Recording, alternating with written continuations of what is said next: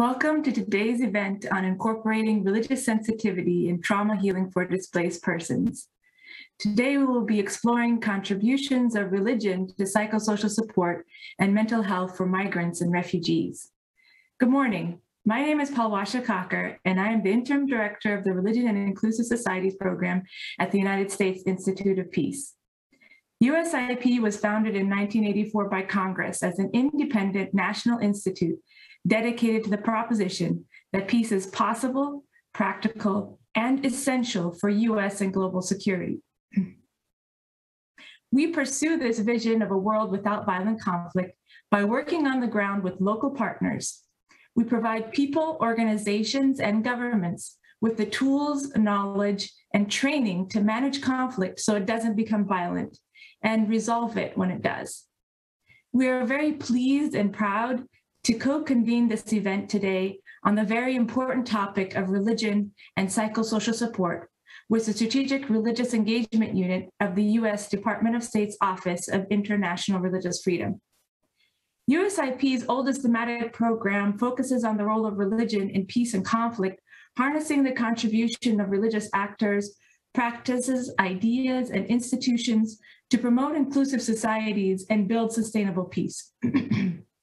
We do this through research and direct action like training and convening. Earlier this month marked World Mental Health Day. We recognize that in countries experiencing social upheaval and high levels of violence and polarization, mental health of migrants and displaced persons can be a serious challenge to post-peace accord scenarios of peace building. Religious institutions, practices, and beliefs have shown to play a very significant role in this space. Not only are religious actors on the front lines of responding to the needs of migrants and refugees, but faith-sensitive mental health and psychosocial support can also offer innovative approaches towards connection and healing. Currently, USIP is investigating this intersection further through research to foster more effective cross-disciplinary approaches to psychosocial support for those who've been displaced by violent conflict. In countries like Colombia and Venezuela, where major migration and displacement events have taken place, religious and spiritual support has proven to foster positive interactions between migrants and host communities, address social trauma in contexts where individual treatment is not possible, and develop resilience while reinforcing local processes and the social fabric. This is a topic very near and dear to my heart because as an Afghan American, I have observed the powerful role religion can have in helping waves of refugees deal with their trauma. And we are keenly interested in best practices that might help the current evacuation efforts from Afghanistan. We're privileged to be joined today by a distinguished panel of experts who are working on the forefront to develop innovative solutions to provide spiritual and psychosocial care for trauma survivors, including refugees and IDPs. We look forward to hearing from them about their respective efforts and best practices in this space. I'm now honored to welcome my colleague at the Department of State, Dan Nadel, the Senior Department Official of the Office of International Religious Freedom, to say a few words. Dan, thank you for joining us today. And once again, thanks to all of you in the audience for participating in this important conversation. Well, good morning, Palwasha, and thanks to all of you for convening this timely and important conversation to mark World Mental Health Day and for inviting me to participate on behalf of the Department of State. In the conversation today, we have a chance to turn our focus to a particularly vulnerable group when it comes to issues of mental health, refugees and migrants. According to UNHCR, approximately 82.4 million people around the world are displaced from their homes as a result of conflict, or persecution. This number has doubled in the past decade.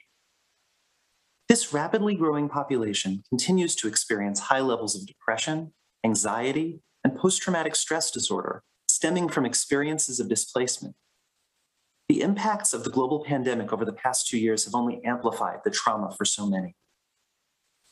A growing body of research suggests that psychological trauma, if untreated, can contribute to a multitude of long-term challenges for individuals, their families, and the broader communities trying to support them. As such, addressing the mental health needs of refugees and migrant populations is critically important. However, refugees and migrants also face unique and significant barriers to mental health treatment, counseling, and other forms of psychosocial assistance. As a feature of their displacement, individuals have been disconnected from pre-existing support networks, including the schools, community and religious institutions, and even family members who helped sustain and enrich their past lives. They have often lost most or all of their material possessions, and some have been witness to physical violence or victims of violence themselves. Even where mental health services are available, refugees and migrants are often reticent to take advantage of these due to the costs of care or to the social stigma still attached to such support in many societies. Frequently, traumatized individuals see their religious beliefs and practices as the primary avenue available for managing their mental well-being. But while religious people tend to expect religious leaders and institutions to be able to support their psychosocial needs, many religious institutions simply lack the training to effectively assist deeply traumatized people.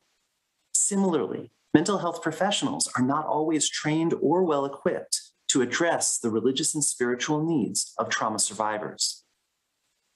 So there's a pressing need to bridge the gap between religious actors, mental health professionals, and others from governments and civil society aiming to support displaced populations. Partnerships between mental health workers and faith leaders can aid in the healing process, including by helping mental health professionals incorporate faith-based treatment approaches and considering faith sensitivities in treatment, while at the same time arming religious actors with evidence-based treatment strategies developed by mental health experts.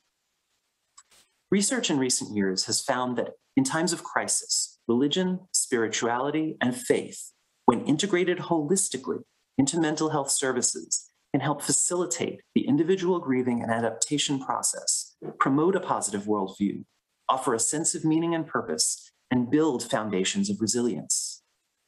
I want to commend USIP for playing a leading role in this effort by engaging stakeholders and developing best practices for linking religious and mental health care providers. These efforts, including mapping psychosocial support resources in Colombia and Venezuela, are a model that I hope can be expanded to other parts of the world. The Biden-Harris administration is committed to supporting culturally appropriate and accessible mental health care for all. Refugees and migrants come from a vast range of cultural and religious backgrounds and contexts. We must be flexible and nimble in reaching victims of trauma to help survivors integrate into new and unfamiliar societies, not only to survive, but ultimately to thrive. To the faith leaders and mental health experts joining this conversation today, we see you as vital partners in this effort. We will continue to rely on your insights and experience working with conflict-affected communities to shape a coordinated and effective global mental health response. Thank you very much, and I look forward to the conversation. Thank you, Dan, and thank you, Paulasha. Welcome, everyone, and thank you for joining us today for a discussion on faith-sensitive mental health and psychosocial support for migrants and refugees. My name is Nida Ansari, and I am a policy advisor at the Department of State's Office of International Religious Freedom.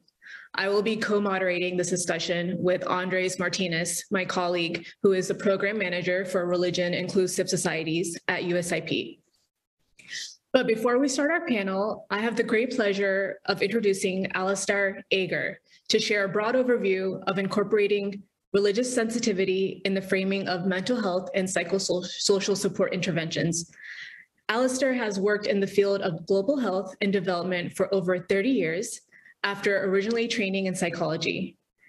During this time, he has worked as a consultant and researcher across Sub-Saharan Africa, South Asia, the Middle East, Europe, and North America with numerous agencies, including UNICEF, UNHCR, World Health Organization, Oxfam, Save the Children, World Vision, Lutheran World Federation, and Islamic Relief Worldwide.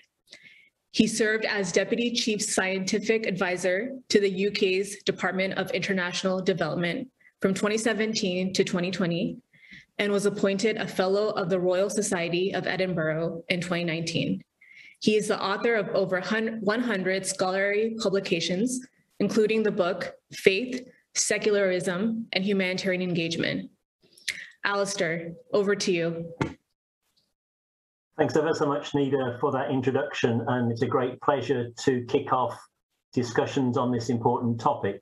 The theme of religious sensitivity, trauma healing, displaced persons has been a focus of much of my work over the last 15 years, from an occasion in Sudan, where in addressing the needs of displaced persons who certainly had caused and experienced a significant trauma, I felt I was an actor that displayed significant religious insensitivity, recognizing that working for a UN organization, doing an important needs assessment for children, although I'd consulted with the religious leaders, I wasn't really prepared for the discussion on the importance of studying the Quran and the well-being of their children. I was ticking a box of consulting with a religious group, but I wasn't genuinely listening. And this was partly a result of my own inadequacies, my own being ill-equipped or ill-prepared. But it was also true, these 15 years ago, that within the organizations, NGOs that I was working with, there was no space at that time to freely discuss the role of religion in the lives of those beneficiaries. And the complexities of it led us to be shy and to draw away from engaging with religion. I'm so pleased that 15 years on, very much echoing the sentiments in the video and the introductory remarks, we're in a much more positive place in terms of engaging seriously with the religious experience. And I want to just share 2 or 3 thoughts that have shaped my experience over the last decade or so that I think have been really important. That experience in Darfur sent me into some academic study about how was it that we were so reluctant to engage in religious discussion, noting that figure of 85+% of people with a religious affiliation. Why was it that this was seen largely through a Western frame as a privatized area of experience, something that we knew people had religious beliefs, but we would rather they kept it to themselves outside of the public sphere? And by discouraging it from being the public sphere, it was marginalized to the edge of discussions about development and support. It wasn't the main thing. We were signaling this was not something we were comfortable to discuss. And if we did discuss religion, we would tend to instrumentalize it. We would want to use faith groups to get our message across, or to sensitize some population to some other message, and not take it in its own concerns. So with that foundation of an awareness of how our thinking, often our secular institutions have come to deal with religion, have tried to be quite pragmatic to understand what have been the barriers to more fruitful engagement with faith and religion, which we might indeed be celebrating through the discussion today. I was involved in a paper about 5 years ago looking at the case for and the reasons for not engaging with religion, particularly in terms of psychosocial support and mental health care. And the reasons for have already been significantly hinted at. There's clearly evidence that religion is an active and effective source of coping in many, many contexts. There's also evidence that respect for religion and acknowledgement of religion is powerful within many legal statutes, whether it's the Universal Declaration of Human Rights or the Convention of the Rights of the Child. These give a prominent place to an understanding of the role of faith. We also know from evidence that local faith actors often have a comparative advantage compared to external agencies in interventions and support. And if we want to be sensitive to trends in development thinking, we also know this is becoming an area that's much more coherent with the development of the localization agenda and more generally partnerships for faith. UNHCR classically opening its doors to a dialogue on faith and protection under the now Secretary General of the UN. And also the Partnership for Religion Development, the German government linking with many bilateral agencies, including the US, in terms of forming a partnership to think through issues of religion and development. So that's all on pushing us towards engagement in this field. But we have to acknowledge, I think, that there is still a reluctance or an uncertainty, and we identified 3 factors that seem to be recurrent. One is that although I have said, and I believe, that faith can be an active and effective source of coping, many of us will know of instances where religious belief or practice has been used as a form of maladaptive coping, whether that's in terms of a fermenter of conflict or in terms of undermining agency. We may all know of uses of religion which are not so positive, and we need to consider how we respond to those practices. We also understand that engaging with religion involves thinking through very carefully what we mean by impartiality. There's a sense to which a secular organisation may be presumed to be impartial and have no particular allegiances, whereas a religious organisation or local religious actors, the presumption may be inevitably of the partiality of their actions towards some groups and supporting some rather than others. And that encourages us to think through rather more carefully what we really mean by impartiality in terms of commitment, both in terms of secular actors and government agencies, as well as local faith groups. But the third and final reason, which we found where many actors who, although they were persuaded of wanting to get engaged more seriously in faith ways of thinking, that held back, was about a lack of documentation of effective practices, of actually the tools for doing this properly. There may be the urge to do that, the encouragement to do that, but in reality, in a complex, multi-faith, multicultural environment, or in one where there are particular sensitivities about religion, how does one competently deal with that?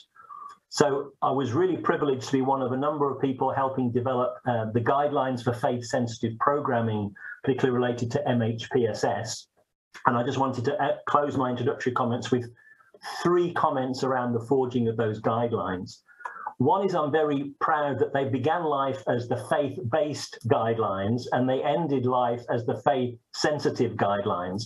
We're not really interested in where the guidance comes from and the faith commitments of those that are providing. The agenda is about being sensitive to the faith needs of individuals. It's sensitivity to the experience of people with development needs, people at the margins. It's not about provision, it's about the need for support. So that's the framing of the guidelines. And then there's 3, if you come to those guidelines, there's 3 words or phrases that you will come across recurrently. And I'd like you to think of, in the rest of the discussion, of looking out for these terms and these ideas. One is this frequent reference to the IAC, the Interagency Standing Committee. And that was important because this is not a rival set of guidelines. This is not a religious way of doing things as a rival to secular ways of doing things. It's acknowledging that the ISC guidelines were developed to support psychosocial intervention, particularly in humanitarian contexts, but widely used in development contexts. And they themselves pointed to the engagement of religious actors and religious agendas. And so the guidelines are supportive of that. They're not competitive with that. They're enabling us to do something with sensitivity, particularly with populations for whom religious affiliation and sentiment is important. So the framing of this is not as a rival agenda or a combative agenda, but one that's coherent and supportive of other initiatives, but particularly supporting engagement with local faith groups. That's the first point. The second point is, if you look through those guidelines, I'm very proud that the words that appear frequently are words like map, identify, assess.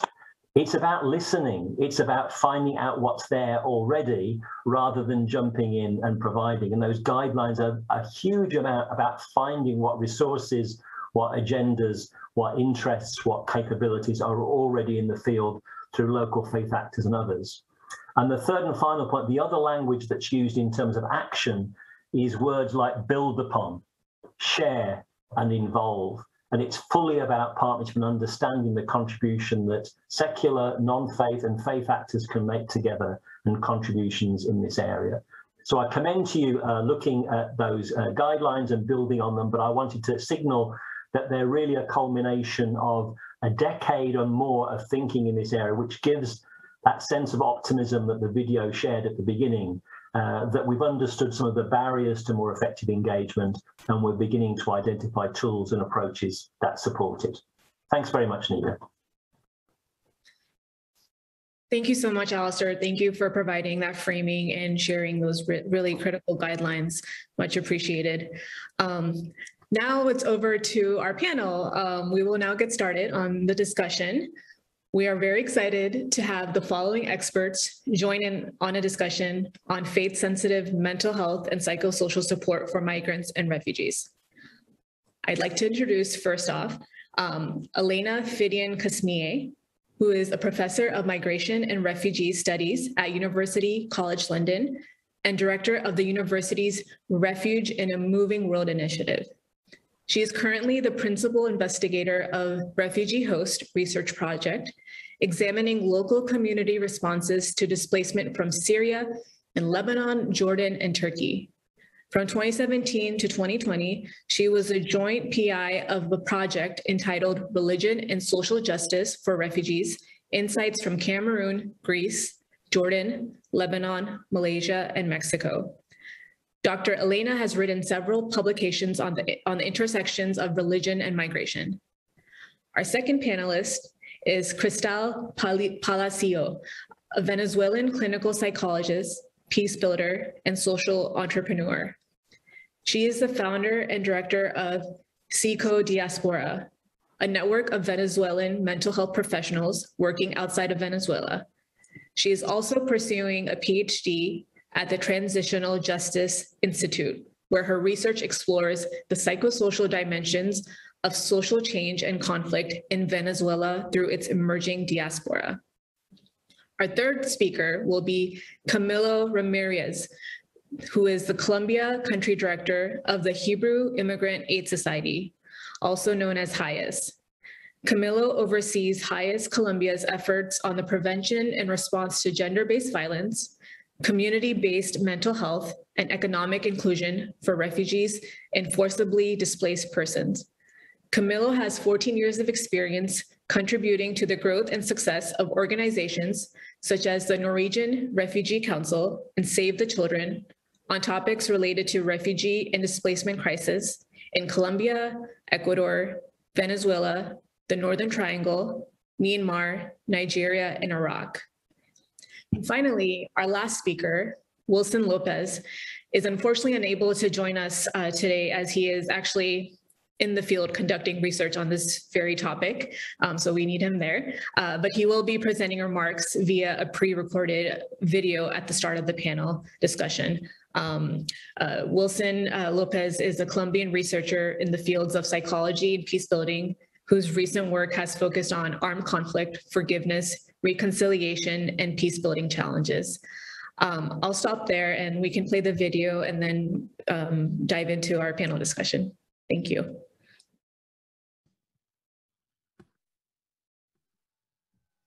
Profesor Wilson López, muchas gracias por acompañarnos el día de hoy en este importante evento. Voy a empezar entonces con la primera pregunta. ¿Cómo define usted el rol de la salud mental y el manejo del trauma en contextos de construcción de paz? Primero, muchas gracias por la invitación a este espacio. Creo que su pregunta es muy pertinente porque desafortunadamente nosotros, los países en conflicto a veces priorizan los eventos políticos, ¿sí? Los costos políticos que tienen los conflictos de larga duración, o priorizan darle atención a las implicaciones económicas de esos conflictos. Pero es evidente que conflictos tan prolongados no solamente generan conflicts not only generate physical destruction of infrastructure en muchas formas, sino que and many other forms, but what is far more complicated and complex is that they result in psychological injury. And this is that much more complicated because it's difficult to directly observe this kind of injury and harm. Second, they grow over time,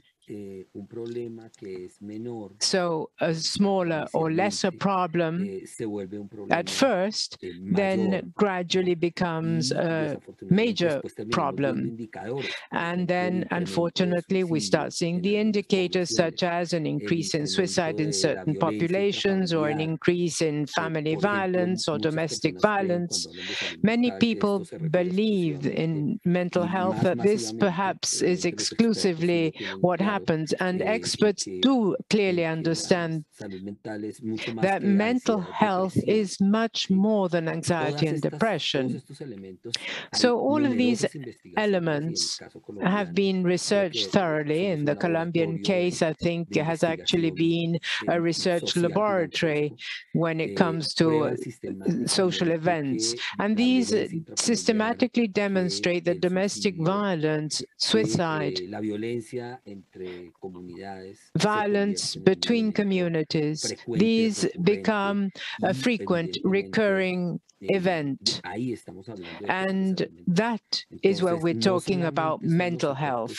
So it's not only the impact of the trauma resulting from being subject to a violent context on a permanent basis. This generates fear, and it makes sense that one feels fear. It also gives rise to uncertainty, and this permanent uncertainty results in great anxiety, and anxiety in turn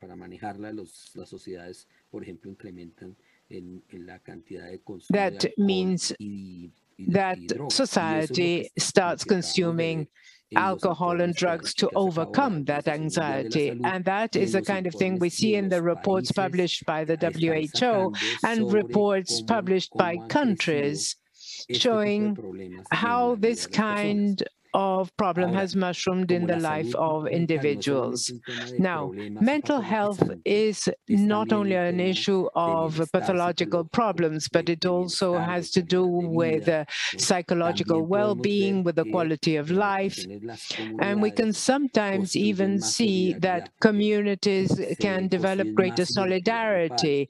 They create more group identity, and this community identity generates things that we are already seeing in a study that we have worked on that is in pre-publication at Frontiers. So the group identity amongst migrants and health also. Health having to do with well-being, of course. And what we find was that, yes, indeed, when people truly feel they belong to a group, then this is encouraging because you'll have better well-being indicators. And I'm mentioning this because we have to see the positive as well as the negative, and perhaps there has been more work and research looking into the negative consequences on mental health in the conflict, in extended conflict context. And your question is very interesting because, on the other hand, when you look into topics that affect the life of an entire society suffering from the conflict, if you intersect it with peace, then you start thinking, if we already know, and most studies carried out by my team and others, we've worked with Professor Henry Moulet of France about forgiveness, about reconciliation in different groups. We find that that process of forgiveness is a process that perhaps is increasing the possibility of reconciliation, but it is severely impacted. We have very low predisposition to forgive. As a consequence,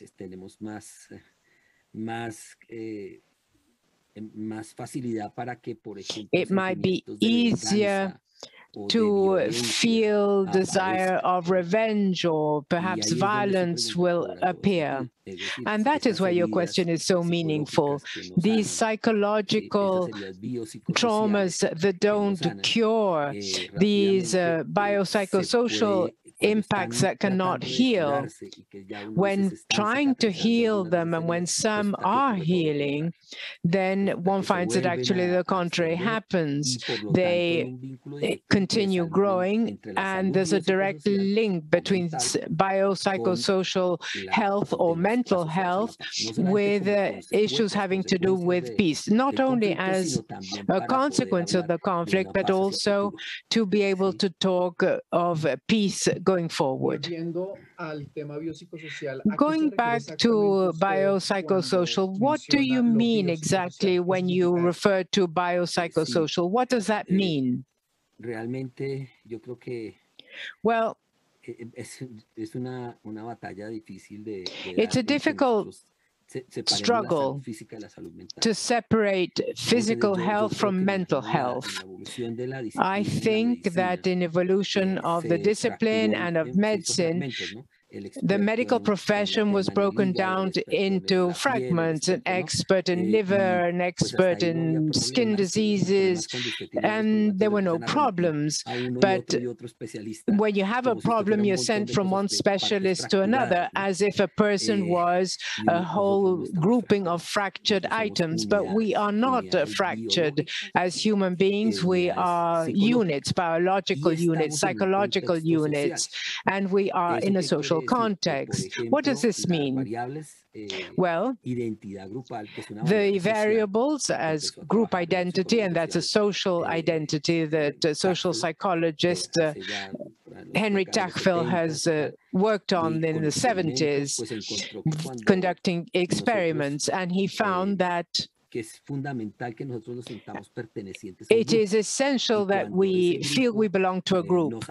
And when that group welcomes us, provides protection, resources, then we feel satisfied. And that has a direct impact on how I feel. It has an impact on my ideas and my emotions. In other words, the way how I think about the world and how I feel the world. This means that I cannot separate the social events from emotional and cognitive events, as when I refer to the social events. In addition, this has a biological basis both in the brain and the body. So, for instance, if you can't sleep well because you're feeling anxiety due to a loss or uncertainty, perhaps you've lost your job. And out of that, you don't have a support network that can help you, then there is a probability, a very high probability of it affecting your biological health. And that's why we find such a close link between. So to talk about biopsychosocial isn't necessary. In our language, researchers, those who develop public policy, we must truly try and think that we are a unit.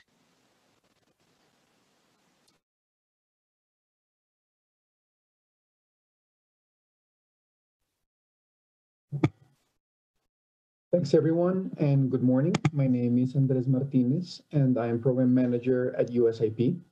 After hearing from Wilson Lopez, I would like to welcome Elena Fidian. Elena, thank you for joining us today. Thank you very much for inviting me. Thank you. Thank you very much. So the first question we have for you is the following. Can you highlight some of the many positive roles that faith-based organizations, and local faith communities play in displacement-affected contexts? Thank you so much. Absolutely. Around the world, individuals, groups, and organizations who are both implicitly and explicitly guided by faith play a very important and positive role in many ways. So one example, they often support refugees' access to diverse forms of assistance and protection. In my research in North Lebanon, for example, diverse local level rituals have been organized for, but also by and with different groups of refugees. For example, local faith communities have for many years collected donations to prepare and distribute iftar food baskets, with which particularly vulnerable families can break their fast during the holy month of Ramadan. This is simultaneously about providing food, but it's also enabling people to follow and fulfill key rituals that make and keep meaning and also bring hope. Another example is faith-based organizations and local faith communities who lobby in favor of refugee rights on local, national, and international levels. And they also challenge xenophobia and discrimination against different groups of refugees on the basis of real or ascribed religious identity. Another brief example, research has documented how La 72, the 72 migrant and refugee shelter founded by the Franciscan Order in Mexico, has developed means to promote respect and support for diversity and inclusion across age, gender, sexual orientation, and religious denominations. But also because of local host community resistance to support migrants and refugees, including because of fear that they would be prosecuted by authorities for supporting migrants and refugees, La 72 established the School of Human Rights, which is a means of drawing upon their already established religious-based networks to organize host communities and to equip them with knowledge and with skills to offer basic support for migrants and refugees. So through this network, La 72 educates host communities on human and legal rights frameworks and draws on religious principles to teach and inspire school participants. In addition to supporting host communities in the provision of basic humanitarian aid, the school therefore enhances the resilience of local host communities through information sharing and legal training, including guidance on how to engage with local authorities and how to uphold their rights as citizens. But if I may also add that it isn't just about what faith communities do, but also how they do it, including through particular approaches. So local faith communities' positions as informal responders enables forms of dignity, including through practices of accompaniment, spiritual sanctuary, and support in ways that can feel less bureaucratic and less contractual than other forms of responses, and which can in turn help to build more humane, more dignifying forms of support. And furthermore, the thick social solidarities that underpin local faith community responses can offer a route to doing things with people rather than to them, again, as pathways to dialogue, to trust, and to enduring solutions. Thank you very much. And I think that really connects well with our next question. Considering International Mental Health Day and how it puts emphasis this year on the new ways of providing mental health care to migrant populations, with that in mind, why do you think it's important to reconceptualize the basic needs approach in humanitarian situations? Thank you. Well, basic needs are often intimately related to religious identity and the belief systems of refugees, and local conceptualizations of basic needs often transcend and even challenge secular organizations' perceptions. So, for example, UNFPA noted that many Muslim IDP women affected in the 2004 Indian Ocean tsunami held that headscarves were essential to maintain their dignity and were a prerequisite to be able to access other services in the public space. In essence, even if aid packages were being delivered to their community, women, here veiled Muslim women, would be unable to access aid in dignity, and here, therefore, the hijab was a basic needs item. Another example, which complements the support for local level rituals that I shared earlier regarding food baskets, shifts our focus away from celebrating key rituals pertaining to life to also think about basic needs and dignity in relation to death. Being able to bury a loved one with dignity can be as, if not more important, than what the international community often assumes to be the immediate emergency needs for food and shelter. And yet international organizations and agencies have often been reluctant or have even resisted displaced people using tarpaulin, which has been officially designated to be used for living spaces, to instead be used for mosques or for temple spaces, or even to bury loved ones instead. And in the Refugee Hosts Project, we've been focusing on the importance of dignity in death and dying, and of the right to mourn and to be supported in mourning. How do we support people's right to grieve and to mourn as part of that broader framework of dignity in life and in death, and the right to be buried as a right to be fought for, to ensure that that well-being is maintained? Thank you very much, Elena, especially on those concrete ways in which religion, faith, and spirituality plays a role in providing more effective psychosocial support services to migrants. But before we continue with our next speaker, Cristal Palacios, we would like to ask the audience to please ask and share your questions via the website, and we will do our best to include those at the end. And please make sure to mention if you would like to ask that question to a specific expert within the panel. Welcome, just can I add, sorry, audience can also ask their questions in Spanish or English, so you have an option. Over. Thank you. Now I would like to welcome Crystal Palacios. Crystal, buenos días. Buenos días. Gracias. So, Crystal, how can mental health professionals and psychosocial service workers leverage the positive impact of faith and spirituality to scale up the quality and access to mental health and psychosocial support? Absolutely. Thank you, Andres, for such a brilliant question and the opportunity to talk about this topic. So I'm going to talk from my capacity as Director of Psychodiaspora and the work that we've done providing mental health and psychosocial support to Venezuelan migrants and refugees online and also in person through 2017 until now. So one of the goals of mental health and psychosocial support, good mental health and psychosocial support, is to support the strengths of the individuals, the families, and the communities. The strengths of the people that we work with and who may be navigating extreme conditions or difficult situations that may have become chronic, such as the case of Venezuelan displaced persons or Venezuelan refugees or Colombian IDPs as well. Part of supporting those strengths, just exactly as Alastair was mentioning at the beginning of the webinar today, is conducting an inventory of the individual and community resources in the form of internal resources. So the people's individual resources, such as resilience, traditions, practices that can support them through these difficult times. These are what we call psychosocial practices. This can be food, so cultural foods that they enjoy eating and make them feel at home. It can be also structures and ways of building and ways of living together in a space. And of course, in this, faith and spirituality play a key role. A good mental health practitioner or a good mental health and psychosocial support practitioner, which is different from a mental health professional in a way, must be able to identify the religious practices such as prayer, attending mass, or going to the temple, confession. And I'm speaking from a Catholic point of view, since the Venezuelan population is 71% Catholic, but of course, other forms of religious practices that provide relief in suffering, of course, but also a sense of meaning to their lives and of structure to their day-to-day lives that is so important to not only relieving suffering in terms of depression, anxiety, but as Camilo, or first speaker, sorry, Wilson was mentioned at the beginning, providing well-being for people. It provides to them a sense of normalcy, recuperating a sense of normalcy and agency in their own situation.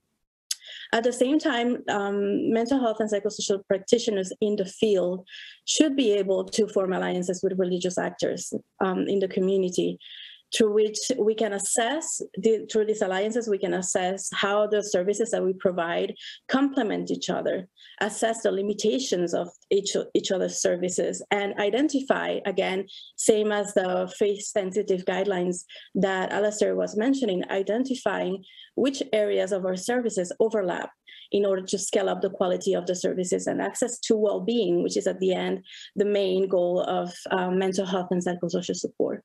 This is the approach that we promote in Psychodiaspora, and it comes from sort of a training in crisis intervention that is very traditional within the psychological schools of training, but also within a training of specific mental health and psychosocial support. I think it's important to highlight the fact that faith-sensitive mental health and psychosocial support is trauma sensitive in itself, because it aims at retaining the values that give sense to a person's day-to-day life and meaning in their existence in this earth, and is also as well then culturally competent. I think those are two of the ways that we can leverage religious and actors and religious traditions in working with mental health and psychosocial support. Thank you, Crystal. So the next question, I'm not I'm not going to pretend that it's an easy question, but one that is particularly valuable to especially the practitioners in our audience is the following. In your work as a clinical psychologist, how do you incorporate or reconcile between atheistic or spiritual strategy and the modern scientific psychological model, particularly when working with Venezuelan migrants, which, as we know, many of them might have, a religious perspective in their lives? So as I mentioned before, I was trying to emphasize the idea that where we're talking about this, we're talking about good mental health and psychosocial support, so best practices regarding mental health and psychosocial support. So that's the ideal scenario. In reality, the field is shaped by very different actors. And in the case of, in particular, of mental health professionals, they are themselves very diverse when it comes to training, background, level of experience, and expertise. In the case of Venezuela, and maybe Camilo can speak a little bit about Colombia, but I understand it's very similar, mental health and psychosocial support as a framework to approach intervention in case of conflict, emergency, disasters, etc., is not part of the core curriculum of most university psychology courses. What does that means that people do get training in psychotherapeutic interventions that may not necessarily be well suited to this context of emergency, of displacement, of refugees, such as psychodynamic psychotherapy, CBT, and many other greatly important and effective interventions, but they're not necessarily the best suited for the type of work that we do when we think about mental health and psychosocial support. And in fact, the result of that is that if we go again thinking about the ISC model that Alastair was mentioning at the beginning, where mental health professionals are at the top of the pyramid, what ends up happening is that the majority of people who practice as mental health professionals, including myself not too long ago, think of themselves as only that, the top of the pyramid. We only provide as mental health professionals specialized services in mental health, when in reality in the field, the presence of well-trained mental health and psychosocial support practitioners is relevant throughout the triangle. So from basic needs all the way up to the tip of the model. So to me, in my practice as a clinical psychologist and the work that we try to promote in Psychodiaspora, that split does not exist. In the field, we try to promote that in the training opportunities that we provide for Psychodiaspora members and in the policy meetings and that we have in terms of the Venezuelan diaspora to promote the creation of training programs for mental health professionals that to have access to a more specialized mental health and psychosocial support training specific to interventions in emergency, conflict, displacement, like the ones that we are going through in Venezuela nowadays, and I'm sure are also prevalent in Colombia. Thank you very much, Crystal, and thank you for the important work that you're doing with our Venezuelan brothers and sisters. I would want to welcome Camilo Ramirez next. Camilo, buenos días. Buenos días, Andrés. Okay, so highest work in Colombia is characterized by its community-based approach, which potentiates spirituality. What model do you follow to ensure that your services are faith-sensitive while remaining impartial? Thank you, Andres, and thank you for the invitation to this event. First of all, I would like to highlight that we as a humanitarian organization, we work with a wide variety of individuals and communities across the globe, coming from different cultural and religious backgrounds. On the composition of our teams also reflects this great variety in terms of faith identities. Our MHPSS strategies are therefore not framed into the religious or faith-based scope. However, we are becoming increasingly aware of the importance of the spirituality in the lives of some of those who seek to assist, and of the potential value of exploring more effective ways of engagement with local faith actors in humanitarian settings. Equally, however, there is a concern about how to address these issues in a way that does not threaten humanitarian principles of impartiality and neutrality, or increasing any existing religious tensions. Basically, on the field, we are trying to boost their mental and physical recovery process through their spirituality and resilience capacity. And we have very good results, particularly in those cases where we are promoting durable solutions that guarantee some kind of sustainability. I would also like to highlight something related with the durable solutions part, that as you may know, Colombian government issued a law that promotes a temporary protection status for Venezuelans in Colombia for 10 years. And this is the key to maintain and to promote these type of durable solutions, that not also thinking about their wellness related with economical inclusion, but also including some other aspects of mental health, that it's important to highlight in all this durable solution process, that it's reinforced, but all the efforts by the Colombian government actually. Thank you. What advice would you have for those in the audience who want to set off in a similar direction, that is, incorporating particular religious values and history in a way that is just, empathetic, and welcoming?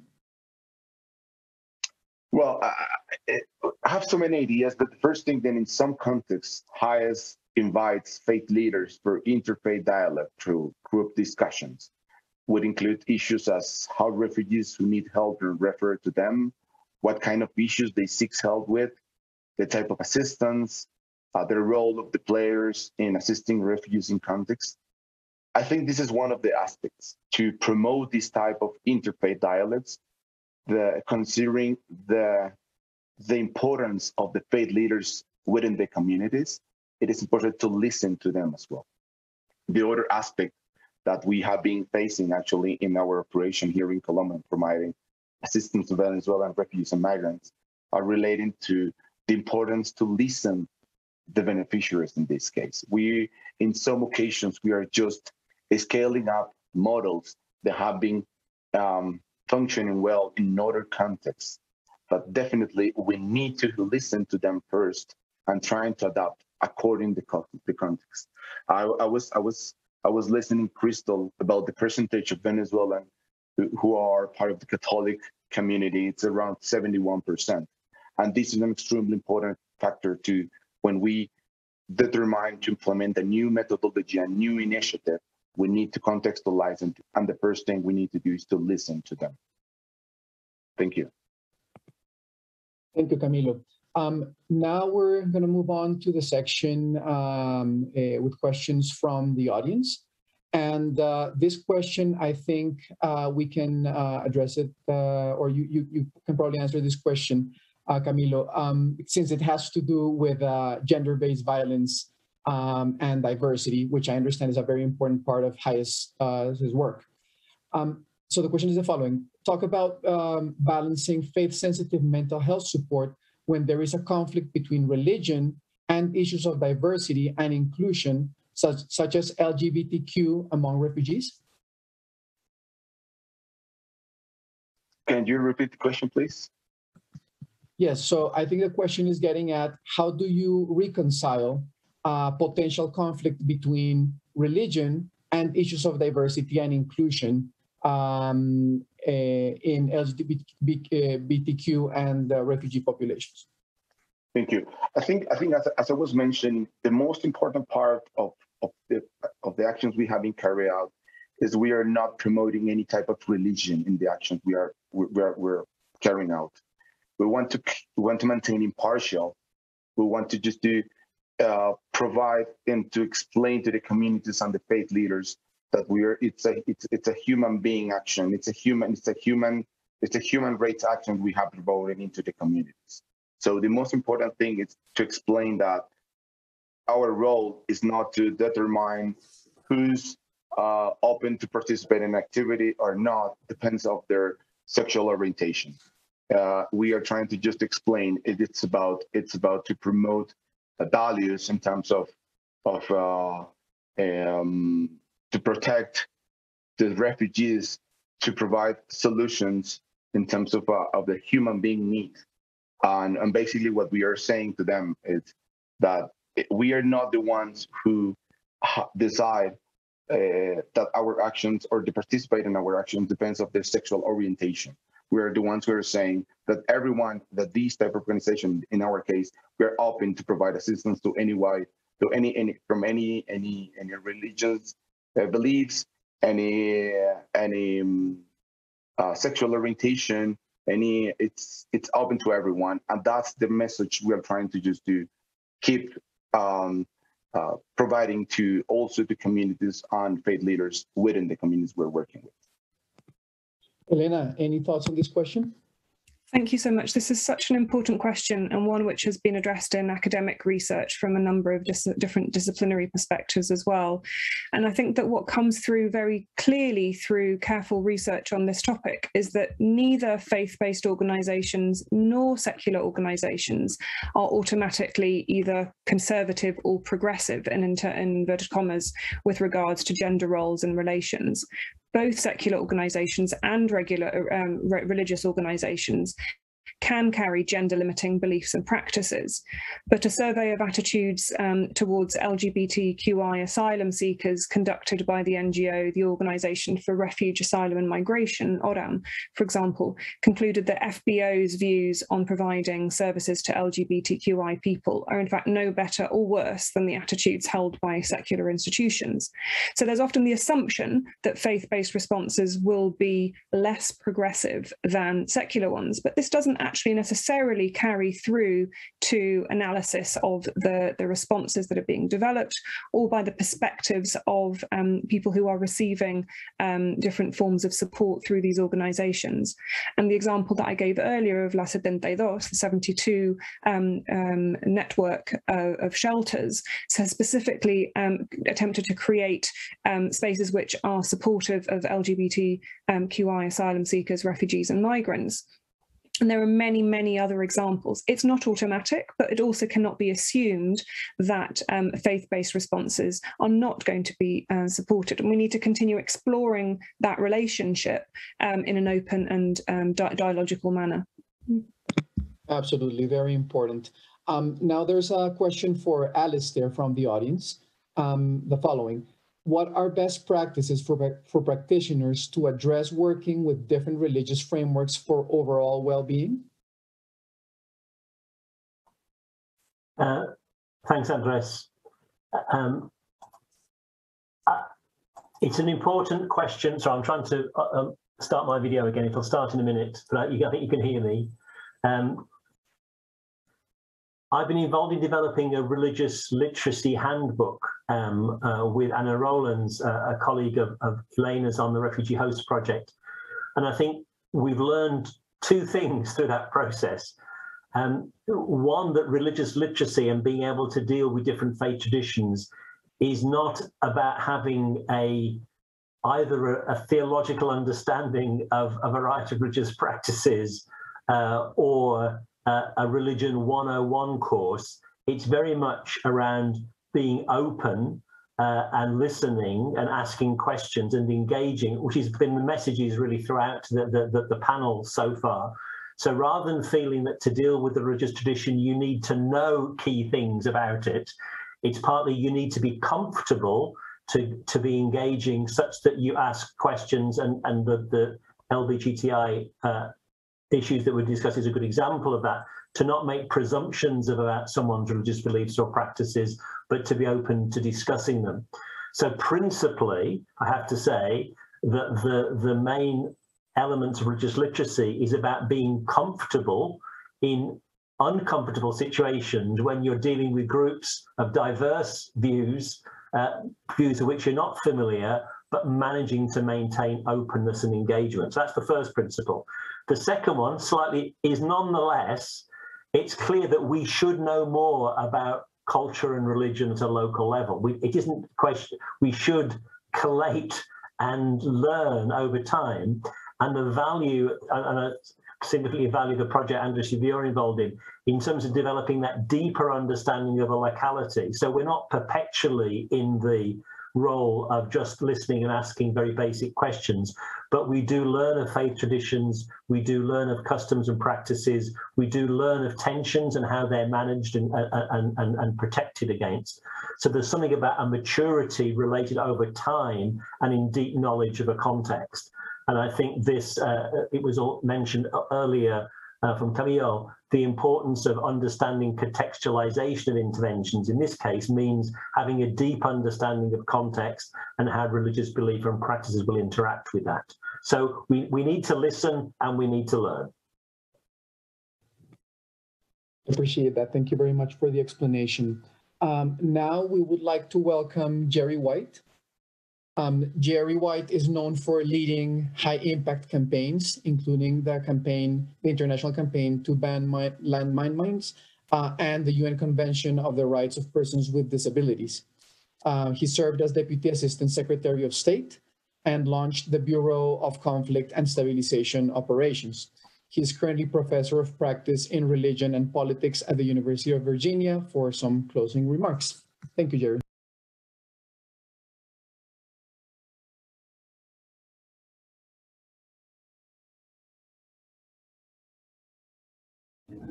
Rookie mistake, but thank you for inviting me, and I'm really inspired and motivated by the panelists and the opening and the intention of USIP to convene this diverse group of expertise and practitioners with a very strong message, I think, coming from Alistair's overview, to start us out, and even in his last commentary, for genuine, deeper listening to the religiously motivated and inherently, spiritual communities among and with whom we work.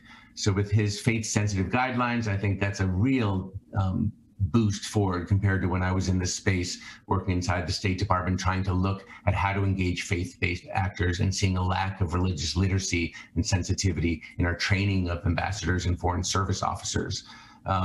Elena, thank you for, I think, your wide-ranging country experience, which brings the stories and the importance of local rituals and basic needs support to accompany the suffering.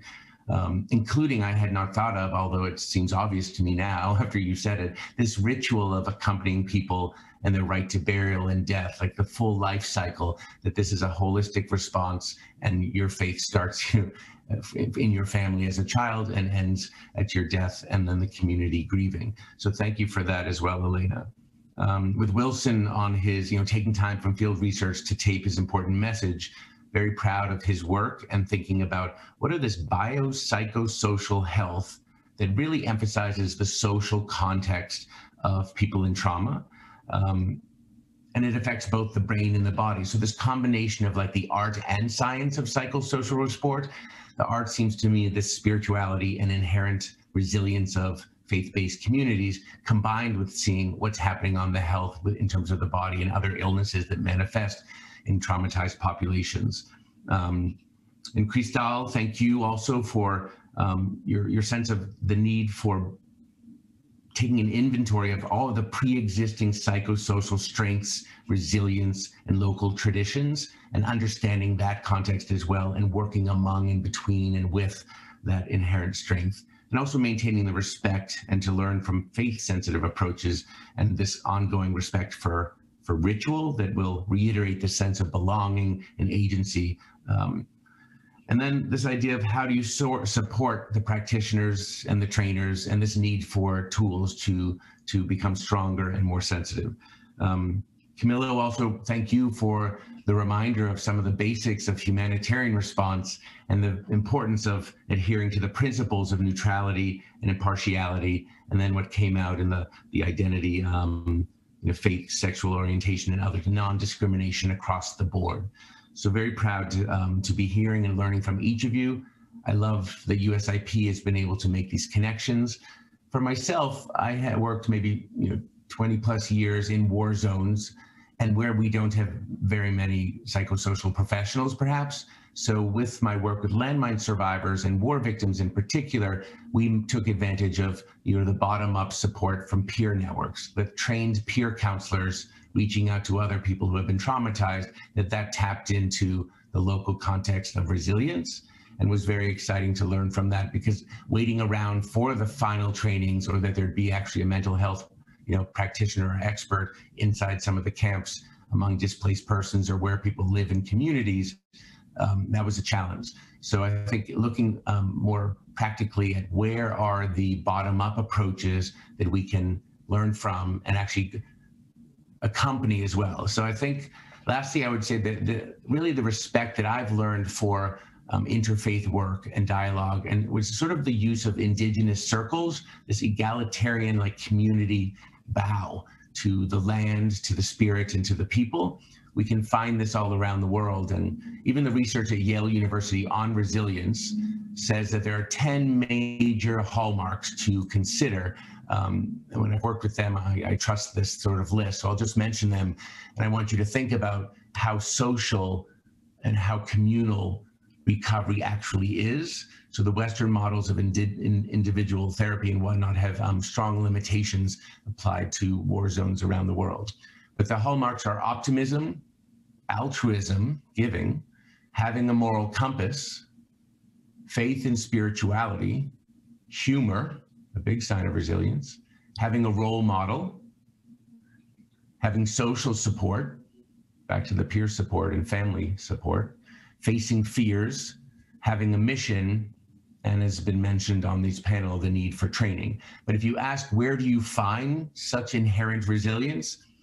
It's not at a soccer game, it's not in a political rally, it's not even necessarily, it's in your spiritual community, in your faith community, in understanding the value of religion to help us build collective and social resilience to therefore survive, as well as address each other's basic needs. So I'm so excited by this conversation. It brings together many strands of people I've met over the years, and my great respect for Andreas and USIP. So I want to thank everyone on the panels, all the participants out there, to keep the dialogue going, and please submit as much and the shared knowledge. I go back to the words I think that Alistair was saying about having listening, building upon, sharing, and involving, but also with practical next steps. So keep the ideas coming, and the sharing will benefit us all. Thank you. Thank you so much, Jerry, for those closing remarks and sharing those hallmarks at the end, which I will definitely revisit after this conversation.